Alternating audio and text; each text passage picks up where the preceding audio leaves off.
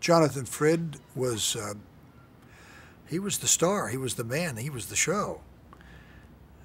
He and Laura, in my opinion. A lot of people, Selby.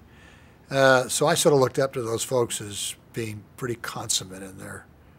I had, Jonathan was friendly. He was very professional and very involved. And I think he was, at the time, I mean, he was hot stuff. People in college were watching that show, and in high school they were coming home. They were interested in it. And to this day, I still have people that comment about it to this day. So my memories with Jonathan was that he was, I know he lived over on the east side, not Upper East Side, Mid East Side. I don't recollect a great deal of involvement with him, except that I thought he was quite a gentleman. I was a little bit in awe of these people that were working on the show and working so fluidly. And that's about all I can tell you about Jonathan. Nothing personal. It was so campy. And Laura was, I was in awe of Laura. Laura was like doing a play and doing this and raising children, I think, at the time. And, we'd go over to her and she was like professional. And I have always been a little looser. I sort of lived in the moment. Years later, we met and we really got along well, and we had a great time with each other many years later. And she was the same gal, those great big blue eyes. And I saw her in a different light, actually. At that time, she was one professional gal. She had her irons in a lot of different fires. She was very animated and very... I just keep thinking of that scene where I'm slashing at her with this burning fire, which I remember at the time. And if you look at that scene, there was real fire, stuff flying off. It was dangerous. It was weird. Although I was one hell of a good athlete. I handled that thing really well. And that was my memories of her. I was in her, we were rehearsing Frank Vatican's Lulu, Earth Spirit. There's a trilogy of plays. And we attempted, that was later tried again on Broadway, I think. I think it might have been somewhat successful. We did it at the Sheridan Square Theater. And she was doing that. And she had a lot of other things going on. So we rehearsed at her house. I was still trying to remember my lines. The funny thing is I can memorize most anything. I mean, I can pick up a page and just get the gist of something. And so for all of you young people that want to be actors, make sure you don't memorize the words. Just get the ideas down. The words will come. The thoughts. Work is work, and work begets work. And in this case, certainly that nobody would ever hire me again after Dark Shade. No, it was a real introduction to me, and I'd never been in that environment, and and after that I did several others. I was somewhat shocked by the whole, man, you're moving and you got to be quick on your feet. You got to get going, and and it was intimidating to me. And so I learned, actually towards the end, when I realized I was leaving, I started to relax and do some pretty good work.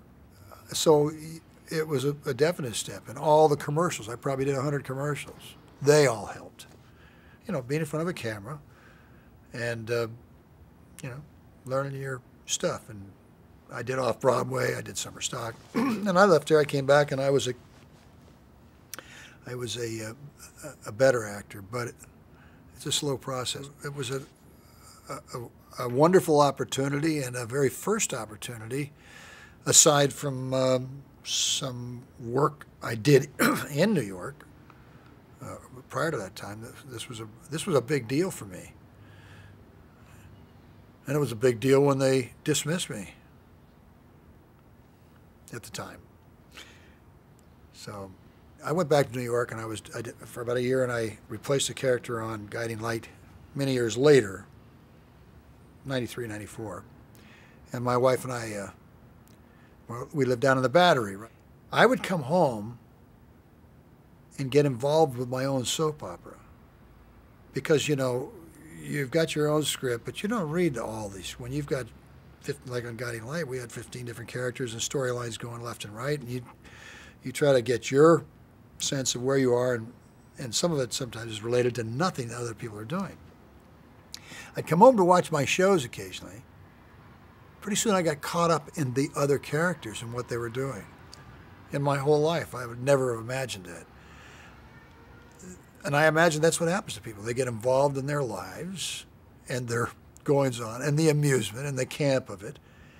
And you like the people you're watching or you don't. And I got totally involved in my own show because I didn't know what was going on in my own show.